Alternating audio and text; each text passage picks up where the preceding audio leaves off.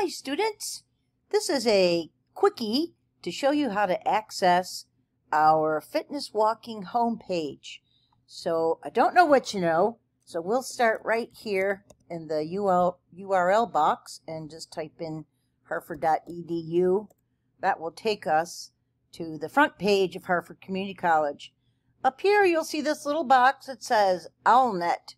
Click on that, and then you'll want to enter your name and your password in here and go ahead and log in, and it will probably give you a duo check.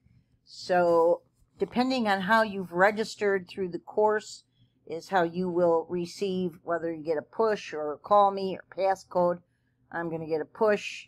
It's going to come up on my cell phone and ask me if indeed I am logging in to Hartford Community College. I approve.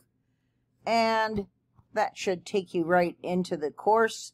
Success, it says, logging you in, so just wait a second.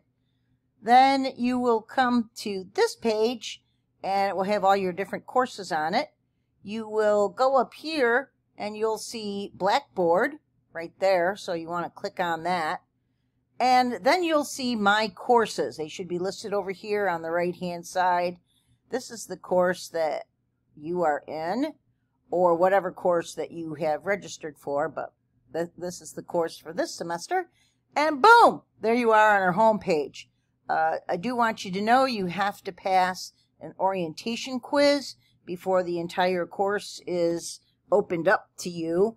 That takes a little bit of time, and you can take that quiz as many times as you like.